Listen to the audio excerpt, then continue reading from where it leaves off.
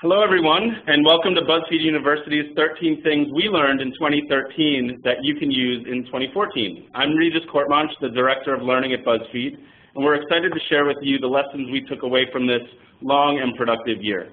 A few quick things before we get started. First, we want to hear what you have to say, so if you have a question, please submit it to all panelists in the chat section, or you can write to BuzzFeedU on Twitter and use the hashtag BFU. We are recording today's event, and we'll share the recording with everyone who registered. Also, in true BuzzFeed spirit, you'll be receiving a summary post directly afterwards and a survey which will make future events as useful to you as possible. To stay informed about what's happening at BuzzFeedU, please follow us on Twitter or send a note to buzzfeedu@buzzfeed.com. We have our A-team here for you today, the first of which being Jen Wallisoff. Jen has been at BuzzFeed since 2010, starting as our first account manager. She has managed some of BuzzFeed's most strategic accounts, including GE, Virgin Mobile, and Geico.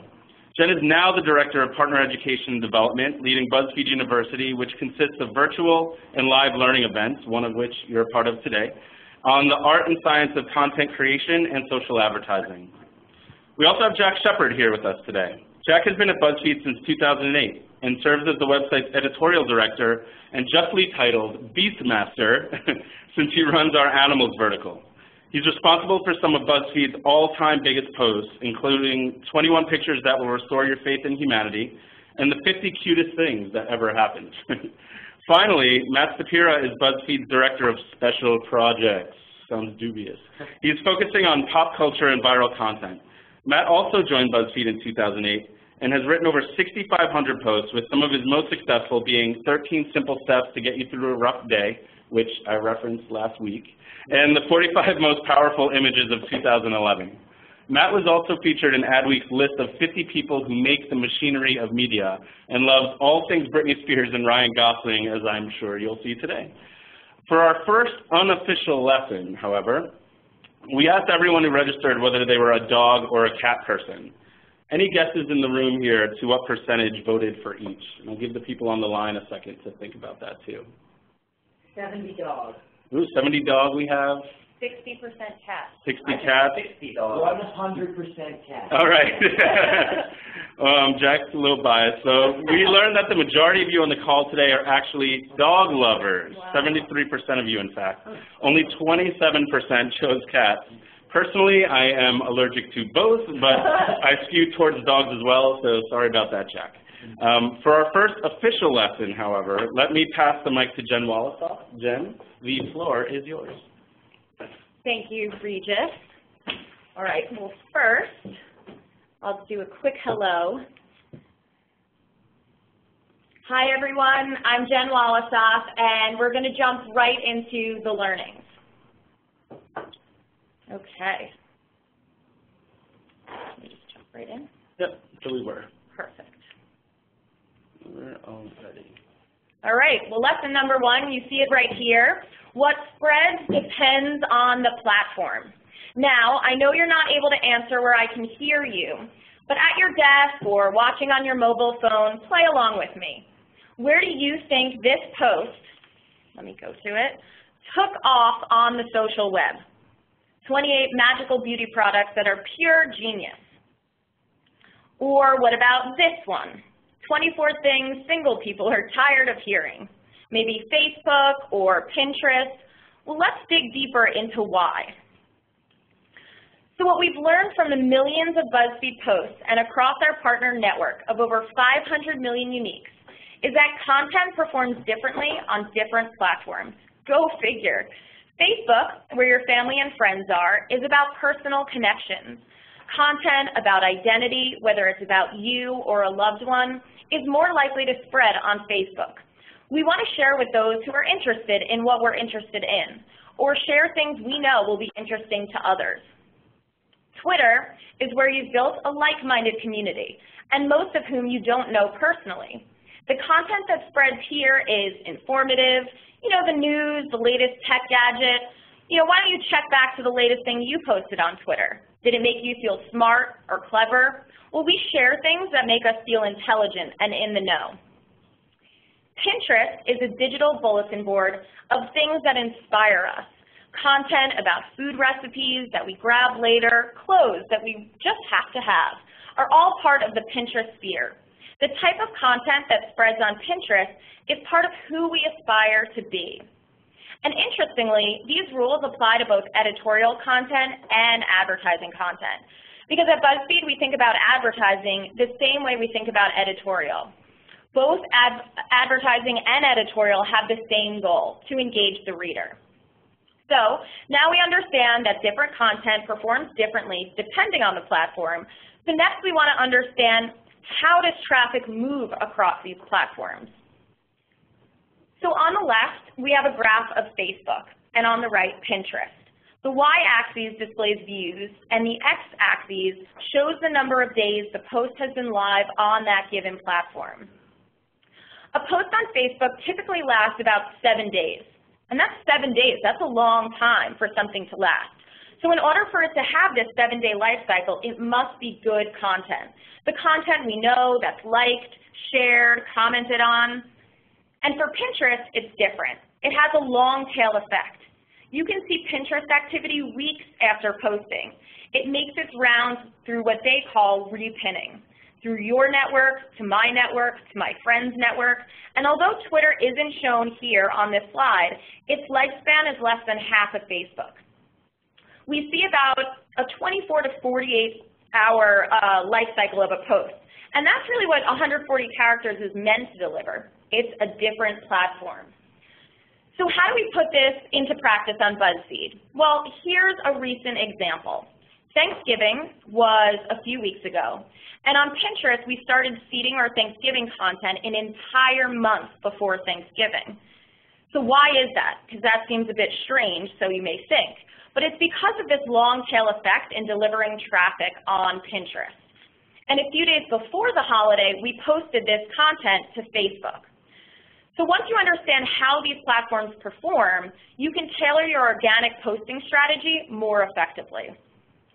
And at the core of every piece of shareable content is an emotion, that unique quality that makes us all human. So we learned that different pieces of content perform differently on different platforms, say that 3 times fast, and understanding the fundamental differences of performance allows you to create your strategy for posting content, which brings us into our next lesson. Lesson number 2, social video creation requires thinking differently. Taking a TV asset and putting it on a portal was not a successful strategy 10 years ago. And today, taking a TV asset and importing to social and mobile is not a successful strategy either. So why is that? Well, it's because social video works differently than TV and requires a different way of thinking. A 60-second spot that airs during prime time is no longer the way to reach a mass audience of young adults. Social video is lightweight, less expensive, accessible, and much quicker to produce. In just 12 months, Zay Frank, our EVP of video, and his team have created almost 900 videos. It baffles my mind, which have generated over 75 million video views per month. And of these, more than 160 have had views of more than 1 million. So when are people watching these social videos? Well, this may surprise you, but it's during prime time. Broadcast programming now has to compete with social video because viewers are multitasking. We're catching up on Facebook, tweeting with our friends, reading news and entertainment, and sometimes interacting with the TV. And for video to compete, it must draw emotion immediately and be compelling. So while TV requires a captive audience, social video is where you and I are in control. We can watch what we want, when we want it, and therefore the emotional investment is greater. So in the past year, we've worked with brands to find the human element of their message. We've seen great success with clients like Virgin Mobile, GE, and YouTube, all of which are shown here. And only 2 weeks ago, we launched a video narrated by Zay for Purina Tidy Cats. And within 24 hours of it being live, it received over 1 million views. And now it has over 3 million views. So the lesson is if someone can see themselves or a friend through the content, it is more likely to be shared. And the other lesson for brand marketers is to be brave. Because the cost of producing a 30-second or 60-second spot for social video is so much more efficient than TV. You can experiment with various formats and topics and deliver powerful, successful results like Purina did with 3 million views and growing. So, YouTube is today's broadcast model as more people watch, consume, and engage with video online. In 2013, we learned social video is a different way of thinking with the goal to engage and experiment.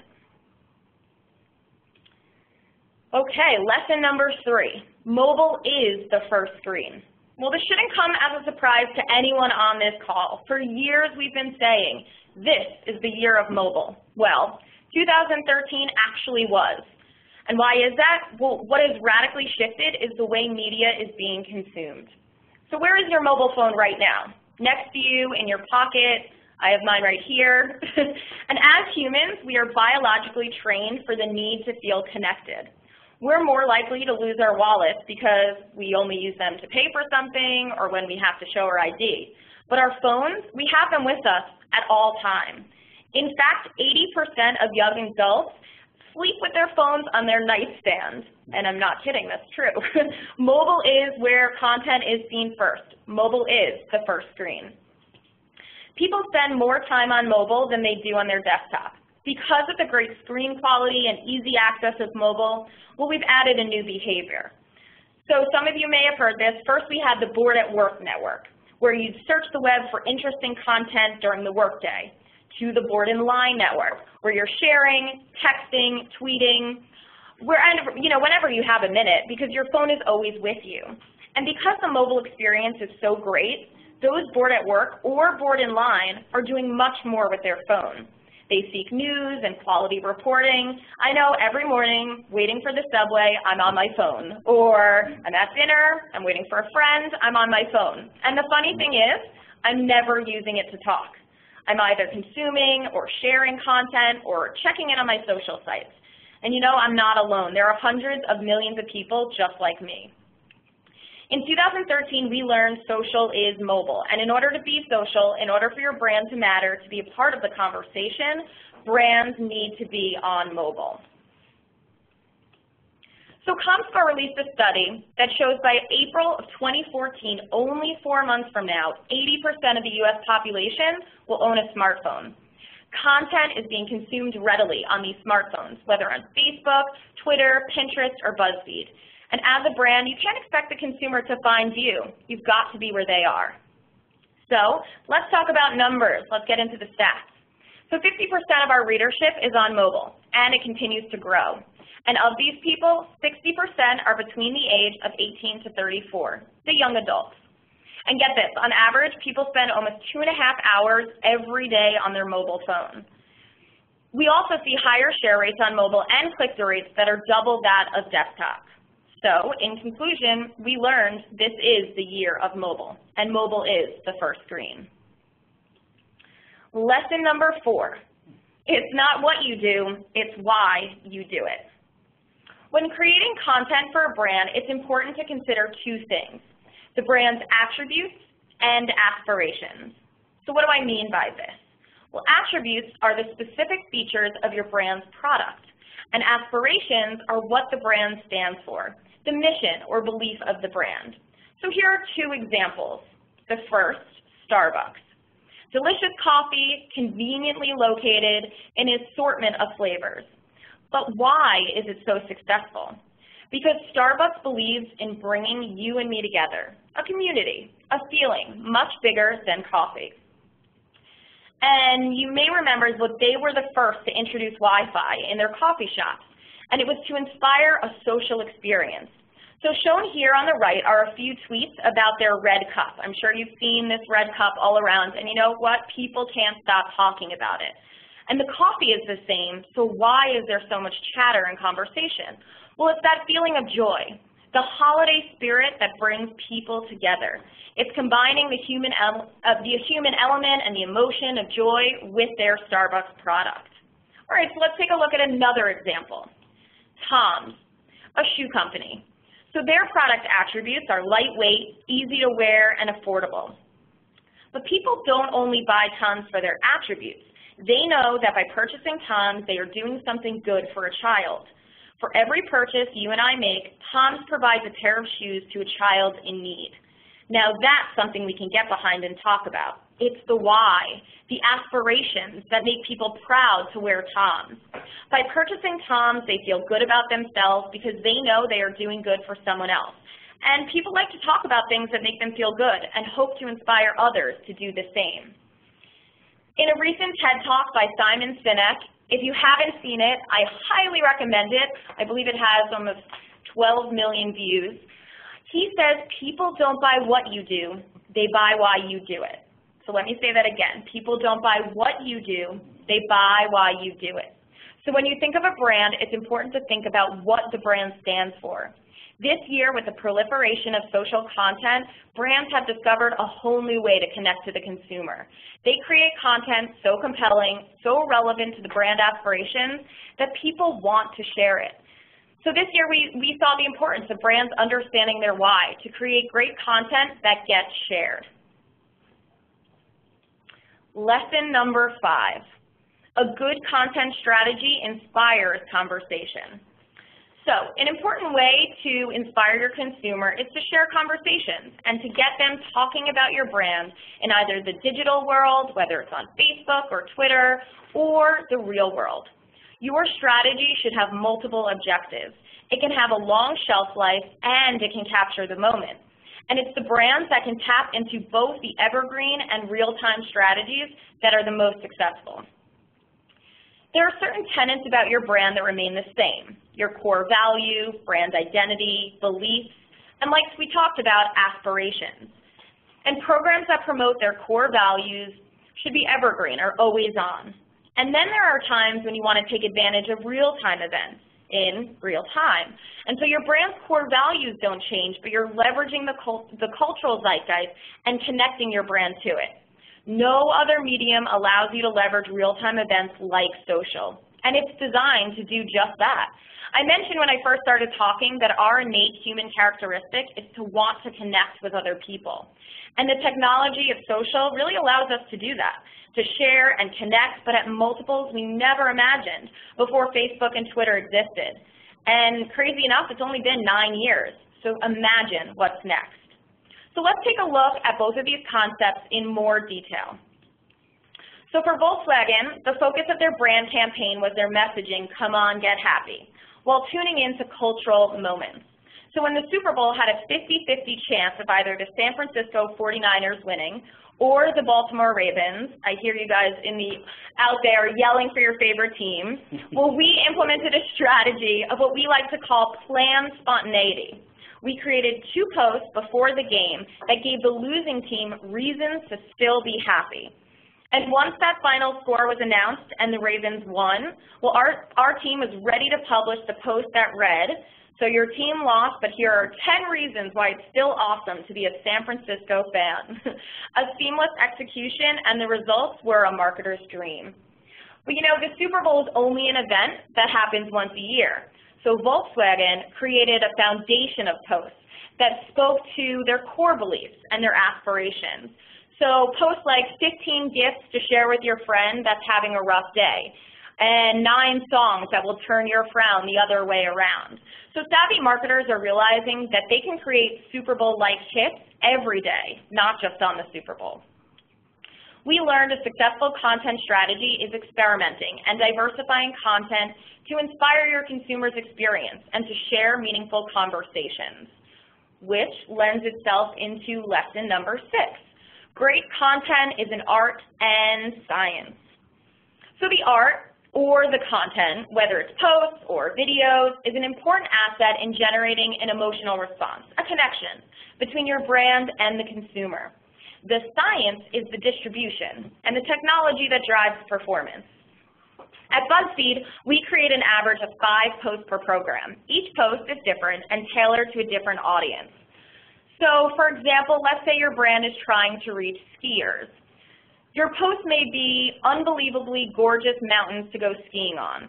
So we use our optimization tool called Flexible Promotion to create multiple variations of that headline. We A, B, C test headlines, as you see here, to increase click-through rate and performance for that specific post.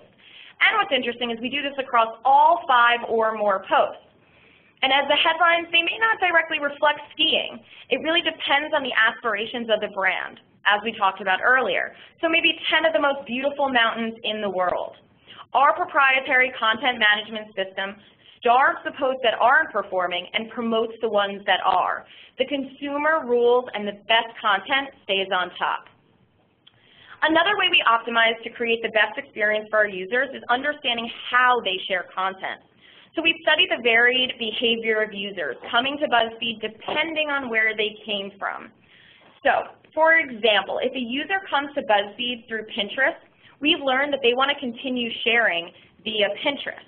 So as you can see here on the left, we have a post and there's the Facebook button right there on the share bar right up front.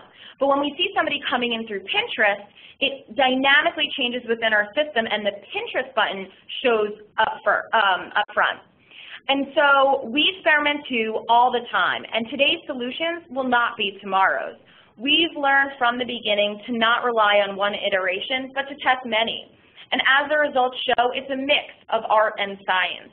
By varying up the creative, you can be sure your message will resonate. And with the science of optimization, you can capitalize on what's working best. And speaking about what's working best, we have, oh my gosh, we have Jack and Matt, the best of the best from the editorial side to share their compelling insights from 2013. All right. Woo, Jen! Thank you, Jen. All right, let's see if we can show our faces here. Unfortunately, including Matt's face. I'm sorry. Here's Matt. I'm Jack, and this is Matt. Can you guys see us? Oh. Mm-hmm. All right, now, how do we put it back? Click the button. There we go. So hi, I'm Jack. I'm the editorial director here at BuzzFeed, and with me is Matt Stapira. Matt, do you have a title? Yeah, Jack, I have a title. I am the director of creative projects. Matt basically just wandered into the office about 5 years ago, and no one has had the heart to ask him what he really does. Jack has also been thinking about that for literally weeks. Yeah, I've been working on that show. Man, you really got the last laugh on that, didn't you, Matt? So our lesson number 7 is that a list is just scaffolding for a story. And one of the questions that people have started asking us in editorial a whole lot this past year goes something like, when are people going to get tired of listicles?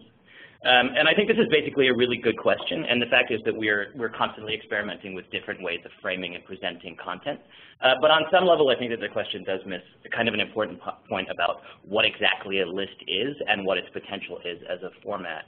And I think that part of that misconception is kind of contained in the word listicle itself, which is kind of dismissive of this kind of incredibly sort of rich form. And it also seems to imply that every piece of content that has a number in front of it was created equal, which is not really the way that we think about lists at BuzzFeed. For us, a list is just a tool for organizing information, and kind of depending on what you're trying to do, the difference between, say, a really great list, like this fantastic list here, and let's say a really incredibly important list, is a fairly massive difference. And it turns out that kind of getting it right, depending on what you want to do, is an awful lot trickier than it looks. So that being said, it's probably not a great idea to overthink these things too much. There's a reason why lists have been such a big hit throughout history and why they've worked so well for BuzzFeed in the last year. For one thing, a good list is easy to scan. You're not messing with people's expectations with a list. Everyone knows exactly what to expect when they click on a list, and you don't want that experience to be a disappointment. And so to put it even more simply, the internet is a chaotic and frightening place, and there's something that's incredibly satisfying about having things organized for you. And by the same token, there's something that's universally horrifying about things that are organized badly. And if you're anything like me, don't look at this slide too long because it will drive you nuts. But the really important thing about lists is that they can provide a dynamic tool for organizing information or for telling a story. And it's actually misleading to think of them the way that I think a lot of content creators sometimes do, which is as an arbitrary grouping of similar things. And this is my example of a bad list. It's just it's not a terrible list, but it's an arbitrary grouping of things. And it's sort of that kind of thing is totally fine, and it's one thing you can do. And this is sort of sometimes it's even a very necessary thing. This is an extremely important list that I put together of 109 cats and sweaters, which is exactly what that is. It just keeps on going and going. More cats and sweaters, which is great.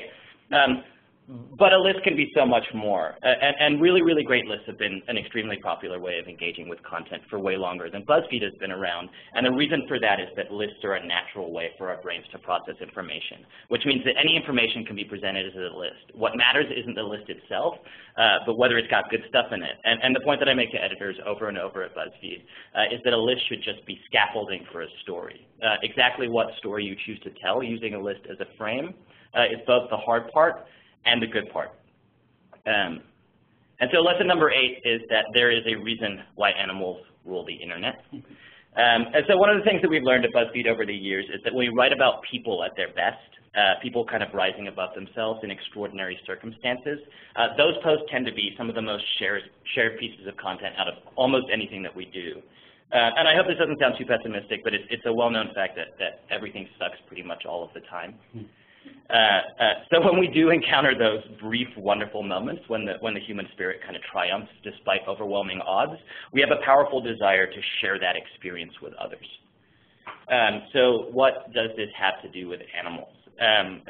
This is maybe partially because I'm also the animals editor here at BuzzFeed, and partially because I'm one of these people who's just way into cats, which is apparently not a feeling that is shared by most people who are attending this.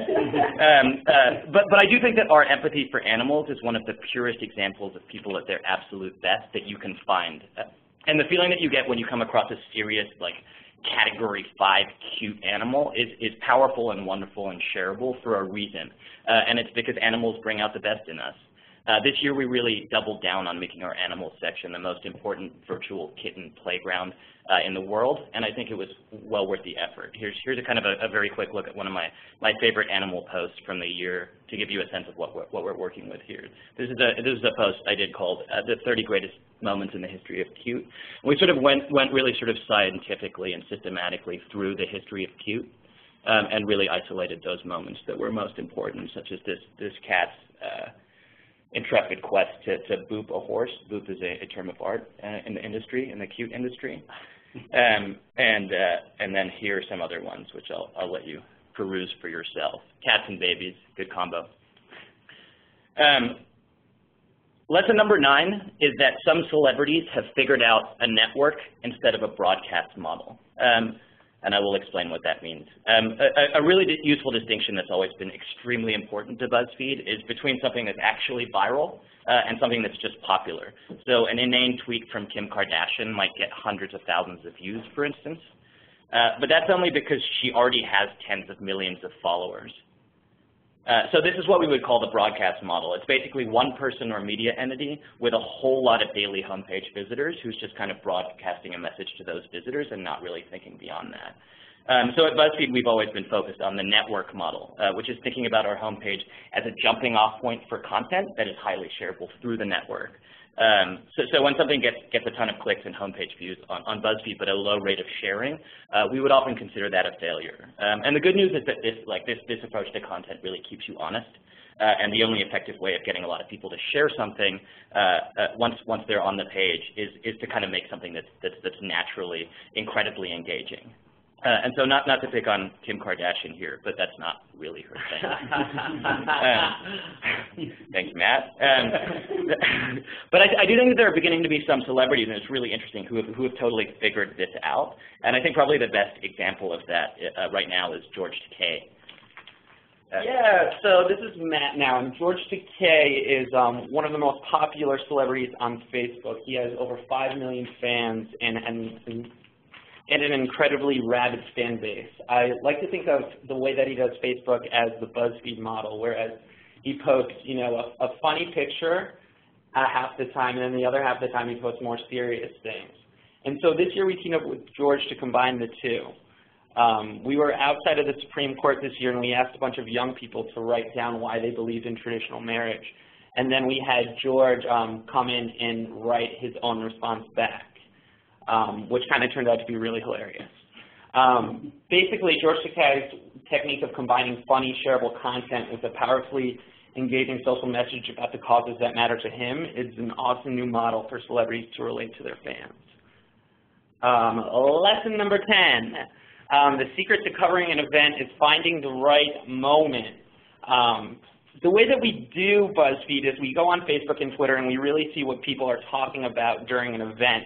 We isolate that big moment and we really swarm that story and kind of highlight those moments. And one of the best examples of that this year was the VMAs. And, you know, we all kind of felt like this after we watched Miley Cyrus perform. And unfortunately, I have to say this wasn't actually the reaction to Miley Cyrus. It was to Lady Gaga, but still it was hilarious. And this picture kind of summed up the entire night, and we kind of just swarmed the story on Miley and did as much as we could about Miley Cyrus. You know, what Rihanna thought about Miley Cyrus, people that Miley Cyrus looked like. You know, we saw people on Twitter saying like, oh my God, Miley Cyrus looks like Angelica from Rugrats, and you know, we kind of made that happen for people and put the two pictures side by side.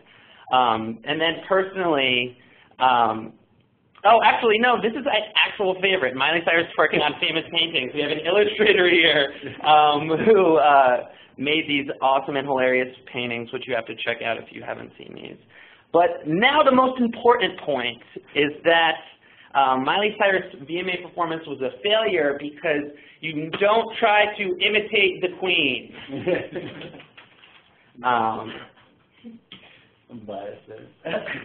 Little biased, but not really. Thank you, Matt. So lesson number 11 is that your age and your location are two of the biggest factors in identity. And I think that kind of a corollary to that is that identity, in many ways, is the secret to sharing across all content types. So the internet has changed in wonderful and fascinating and sometimes kind of terrifying ways in the 5 years since Matt and I started at BuzzFeed. But one thing that has fundamentally stayed the same is that people still really like things that are about themselves. So it's not an accident that the most common and popular way for people to relate to something on the internet right now is the like button. And like can mean a number of different things. But I think that all of those things are tied up with identity in some way, with how you self-identify, with what causes or postures you want to align yourself with, and most importantly, with how you want other people to see you. So like can mean this is something that I believe in. Like can mean look how smart I am. And like can mean this is who I am. But I think maybe a little bit surprisingly, some of our biggest hits this year have been the kind of like that means, oh my God, I am so freaking old. And maybe somewhat less surprisingly, the kind of like that means this is where I'm from. Yeah, so location-based identity posts have kind of been huge this year. People love to talk about where they're from or where they came from, and they love to share that. They love to say, you know, I'm the way I am because I grew up in this place. And some examples of that these are just posts about New Jersey that we did this year. It's just endless. You know, you can go from something so small as being from Cape May, New Jersey to, you know, the entire South Jersey area. The overall thing to take away from this is that thinking about identity is a great place to start if you want to make something that people share. And then if you want to narrow that down even further, you should think about age and location. So lesson number 12, you haven't reported a story until you've looked at every angle. One of the things we were obsessed with this year at BuzzFeed was Orange is the New Black. We were all passionate about the show, and we know from long experience that when you write stories about things that you genuinely love, they will resonate with readers. What was great about our coverage is that we kind of swarm a story, like I was saying earlier, and we go from you know, the more serious side of the story. We broke the news that Laura Prepon was leaving Orange is the New Black. Sorry for a spoiler. It's not really a spoiler though, just so you know. Believe me, I went into it. And you know how actress Laverne Cox broke the trans glass ceiling. And then so that was the serious side, and then we kind of went at it from the funny side. You know. The characters of Orange is the New Black as cats, and my personal favorite, Officer Bennett, who is great. then this really cool thing happened. Lost Remote said, you know, that we helped accelerate the success of the show, and I'll just read this quote.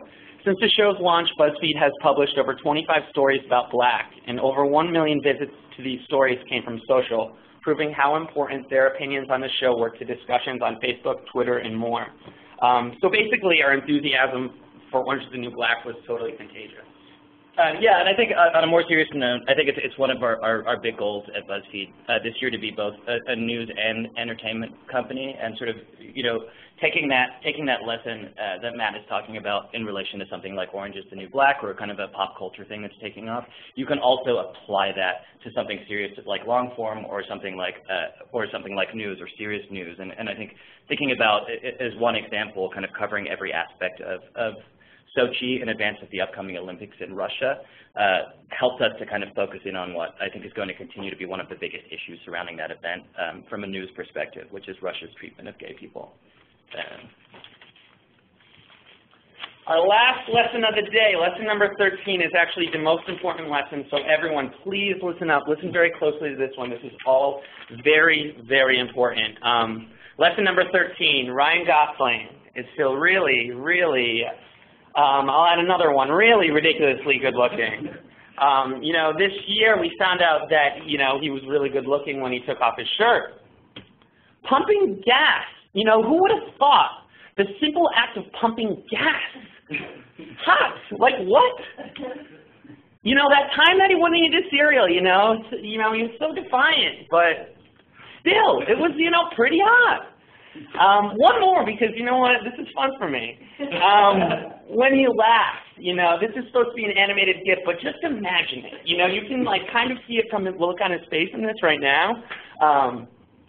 It's, you know, it's really nice. But really what I want to say about this is there's this group of celebrities that I like to call the untouchables. They're the group of celebrities that have really passionate, rabid fan bases. Some examples of these celebrities are Ryan Gosling, George Takei, One Direction, Rihanna, Britney Spears, Jennifer Lawrence. And what we do is we kind of play to these fan bases and create content for them. And once you tap into the enthusiasm for the untouchables, you can post almost anything.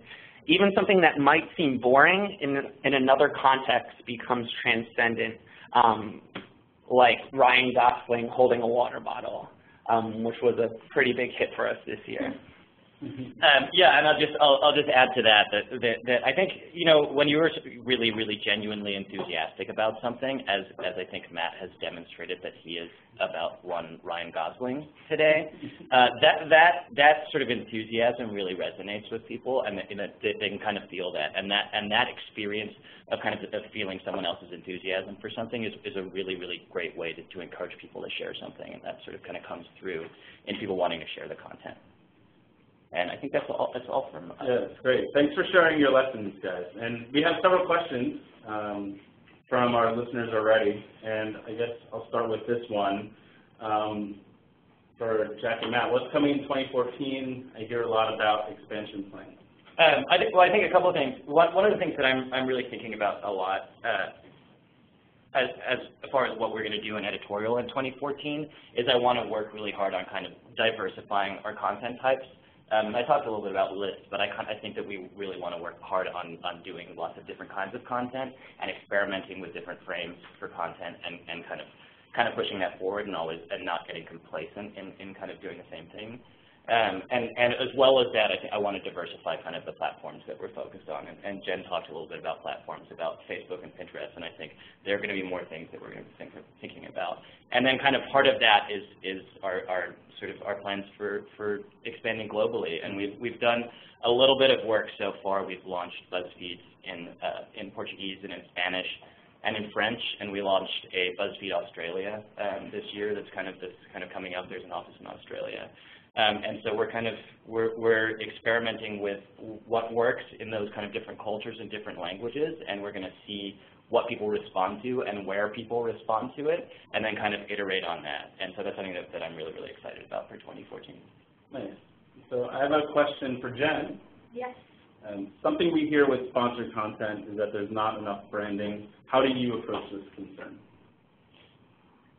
Good question. So at BuzzFeed, we create content, we create posts, and on every post there's about 5 to 7 brand callouts.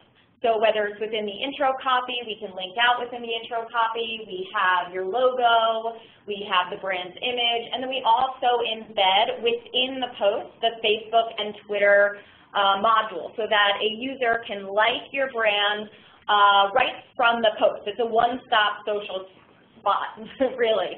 And so when you think about a banner ad, which only has a small real estate area and it really has one brand call out, the post does a lot more for you.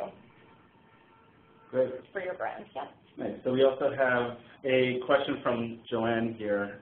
What posts perform best on mobile? Because sometimes GIFs don't always work on mobile. Yeah, I think that's something that we've been thinking about a huge amount this year because our mobile traffic is sort of, you know, it's more than half of our sort of desktop traffic. So not thinking about mobile would be a real mistake for us. And I think something that in terms of talking to editors is, for me, it's having them always think about mobile as you know, how a post is going to show up is a big part of that. I do think my experience is that you know, for instance, like with GIFs, you're going to want to be actively thinking about sort of how long that's going to take to load, and if you're doing an image, you're going to think about sort of how readable it is on mobile. And so I'm strongly encouraging our editors to think about to remember that they're losing more than half of their audience if they post something that doesn't show up well on mobile. And I think that's going to be more and more true. Yeah. Yeah. No. In general, we like to tell everyone that if it's you can't read it on mobile, it's not worth posting at all, type of thing, because we just get so much traffic from mobile. Yeah, and I think just as one other thing about mobile that is really interesting to me is thinking about mobile from the point of view of content in terms of context, because people are not just for instance, at their office, sort of looking at something at their computer. They have more time. If you post something in the evening, they might have more time. They might be looking at their iPad in bed. They might be looking at their iPhone while they're